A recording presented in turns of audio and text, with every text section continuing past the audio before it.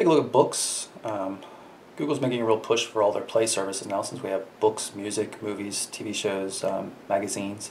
So a lot of things to look at. So go into the Play Books applications, and then you can see there's a couple of O'Reilly technical texts I've been reading out. Here's just pull out one of the samples here on Java generics, if you know what those are. Going to go into the font controls here and change the controls because I was using it late at night. So you have full separate brightness controls right here inside the Books application. It totally disregards what you're using on the main device. So you can set it to exactly the way you want it. In any case, you can see we've got nice animations. You have the ability to tap on the screen or drag pages over. Jump back to home. And instead, let's pull up currents. And let's see, we've got the Daily Beast. And this is Google's attempt at kind of a Flipboard type functionality, I suppose.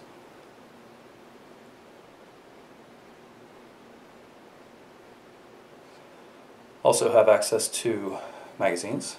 Issue of Popular Science here.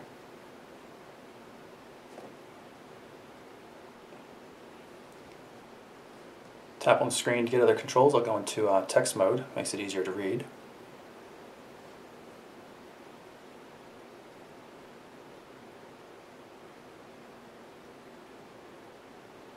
Recommended books, recommended apps. You saw it's the widget that we moved up here.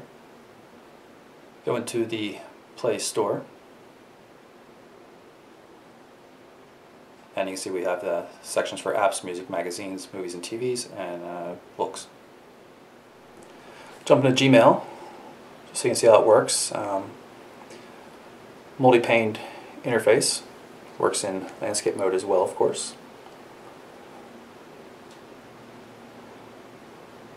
Of course, you still have that same problem.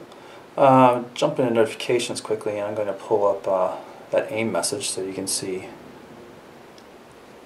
the other email client.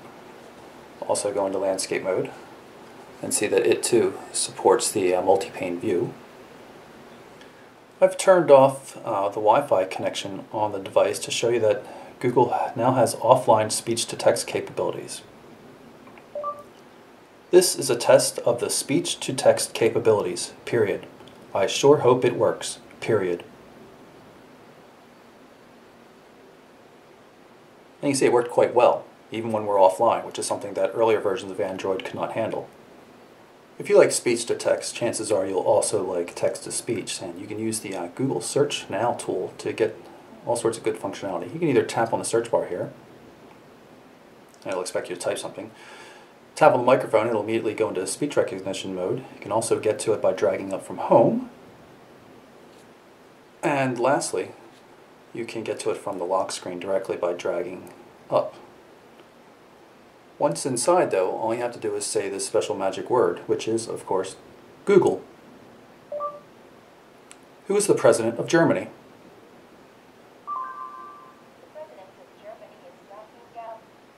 And whenever you ask it a query that it knows a particular specific answer for, you'll get a nice card view of the answer like this. Otherwise, show me pictures of dogs. You might get graphics like this, or generic search results. What's the fastest car in the world?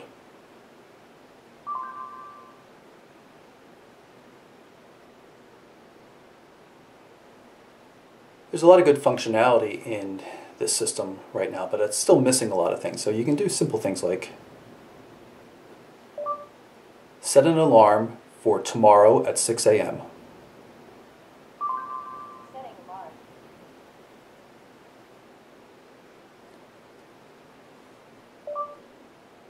Did the Phillies win their last baseball game? No, the Phillies lost to the Mets 11-1. Who do the Phillies play next? The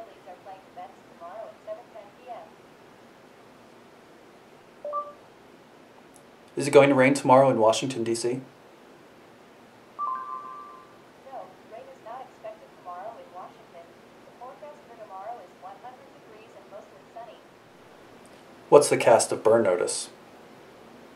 Burn Notice cast is Jeffrey Donovan, Gabrielle Anwar. How tall is the Eiffel Tower? Eiffel Tower is 1,063 feet tall.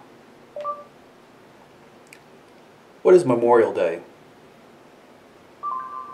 Memorial Day, D-Day, is the last Monday in May, on which those who died in active military service.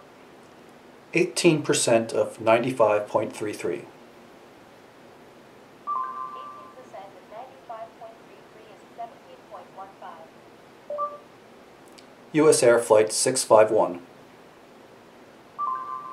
US 651 from San Francisco to Philadelphia is on time and departs in 1 hour 50 minutes. SP 500.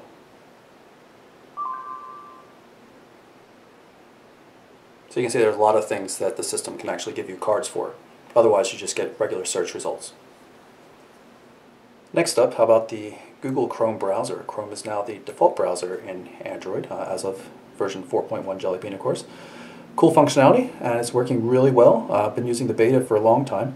Right now you can see I'm looking at what tabs are open on other devices. This is my desktop. You can see I've got a story up about Adobe, and I can easily get to it. And you know, when I go back to my desktop, I'll actually be able to see the tabs I have open on this device as well, which is pretty cool. Of course, there's also access to bookmarks, and they're shared between desktop and other devices as well, and most visited. So you can see, obviously, I'm reading up a lot on Ziploc bags, it seems. Let's go to bookmarks and my desktop bookmarks, and just go to the Mobile Burn site, just so you can see how it loads. There's no Flash support. As I just hinted at, Adobe mentioned there will be no Flash support for Chrome. So it's not a surprise. They've said that for a while now. Everything works nice and smoothly. Scrolls much more smoothly than I had seen on some other tablets when I was running the beta. I'm quite pleased with the performance. And of course, the tabs are always very nice. If you're interested in music, of course, the Google Play music client is preloaded. Let's play a song here just so you can see how it works. Same basic organization in all the more modern applications. You've got the action bar across the top, allows you to go back different levels inside the application without using the back button and sometimes getting tossed back to the home screen, which was always kind of confusing. So you can see that the views change somewhat as you switch into landscape mode. And of course, community controls everywhere. Jump back to the home screen, and obviously you have controls up here at the top as well. So what's missing in the device? Actually not a heck of a lot.